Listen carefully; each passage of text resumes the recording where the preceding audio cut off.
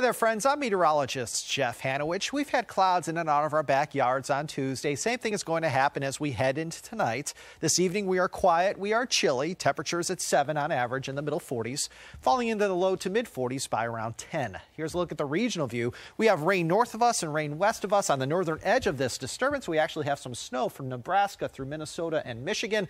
Snow is going to stay north of us, but the rain is not. I think the wettest time for us here over the next couple of days will be as we head into Wednesday night. Now, during the day on Wednesday, most of us stay dry. Starting out the day, upper 30s to near 40, highs in the middle 50s.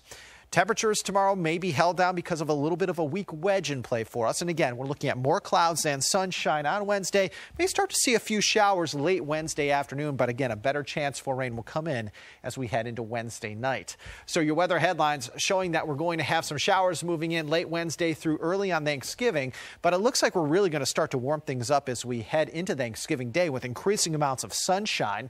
And then as we look at next week, it looks like the pattern is going to shift more towards a chillier and wetter pattern. So it looks like as we head, say, beginning Sunday night all the way through much of next week, temperatures are going to be held down. And it looks like by next week, you also will need the umbrella a little bit more than you've needed it of late.